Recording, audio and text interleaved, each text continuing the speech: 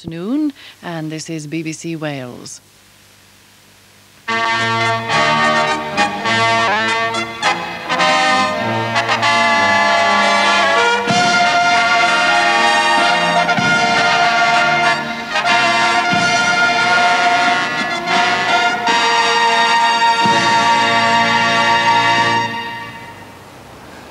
Hello again, and if you're wondering what that fanfare has to do with the rather elegant footwear I'm wearing, well, the fanfare comes from the band of the Royal Marines, Britain's current military day heroes, while my boots were designed by one of Britain's latter-day military heroes, the Duke of Wellington.